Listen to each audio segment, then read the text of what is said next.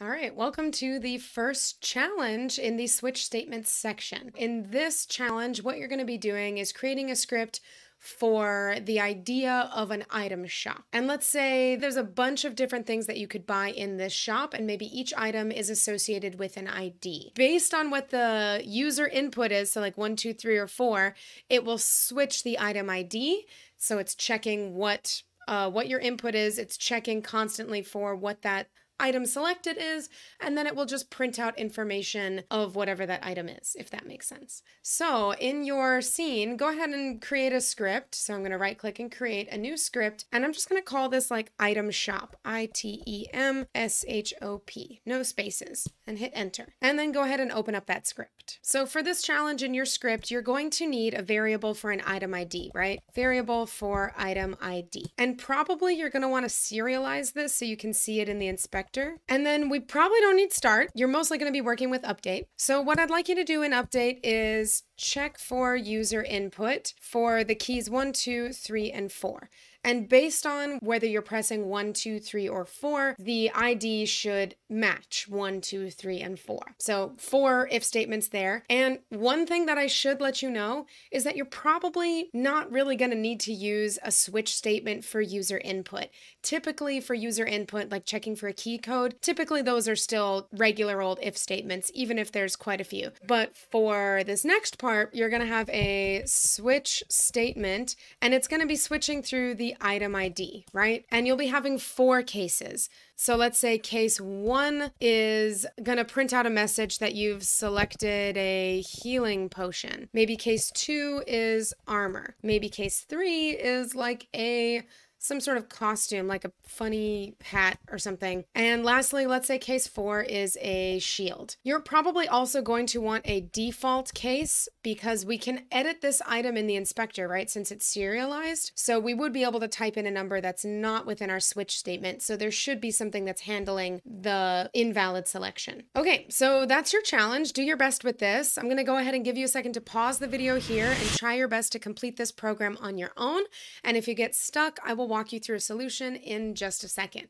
Okay, so hopefully you paused the video. Hopefully you figured out the solution on your own. And if not, I'm going to show you a solution right now. So firstly, we need an item ID and we need it to be serialized. Since we're only dealing with 1, 2, 3, and 4, this makes sense for it to be an int. So I'm going to say private int item ID, and then let's go ahead and serialize this. All right, that's done. Now we just need to check for user input for 1, 2, 3, or 4. So I'm just going to say if input.get key down key code dot alpha 1, and that's going to set our item ID equal to 1. Next up, we're going to check for alpha 2, and this one is going to set the item ID to, surprise, surprise, 2. Let's do number 3 as well. If input dot get key down alpha 3, and that's going to set item ID equal to 3. And the last key press, let's go if input dot get key down key code dot alpha 4, and that's item ID equals 4. Okay, so now we've checked for all of our user input. Let's get to our switch statement. So we need to open up our switch, and we are switching through the item ID, right? And open up our curly brackets. So the first case is if it equals 1.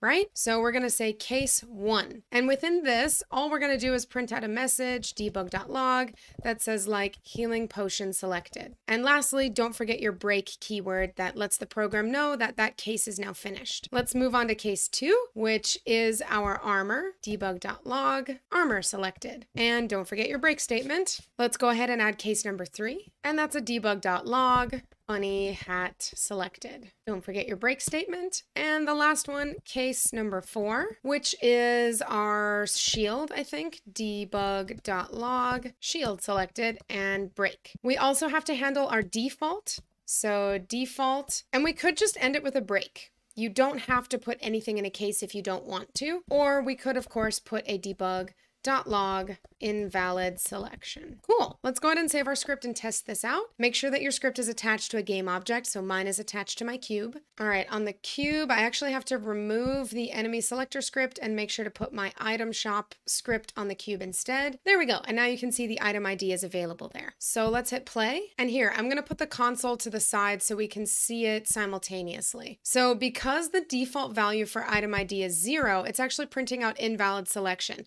So we know that's working because we only programmed 1, 2, 3, and 4. So let me hit 1, healing potion selected, 2, armor selected, 3, funny hat, and 4, shield. Oh, and I spelled shield wrong. That's fine. Okay, well, our program is working. Awesome. So that's just one example for how to work with switch statements. We have a couple more challenges that we're going to do, and they're getting a little bit more complicated as we go along. So good job in this one, and I will see you in the next challenge.